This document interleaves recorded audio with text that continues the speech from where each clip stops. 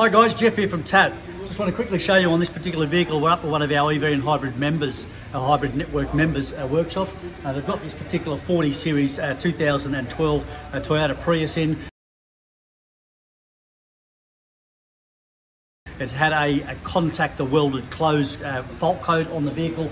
We've diagnosed it down to being a problematic in the inverter converter, which is not a common issue, but we have struck a few of them. So before they're going to throw in and price up an inverter converter, I wanted to run through the motor test using the All Test Pro 34 EV. So we've done a motor test on MG1 here and MG2, spinning the wheels. We've done the full test on these particular motors. MG1 come up as really good, came up as okay all the way through.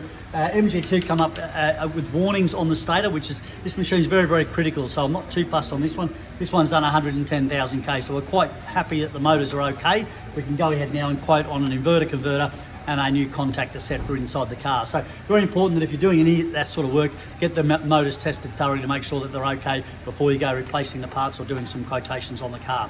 Hopefully that helps you out. We'll see you next time.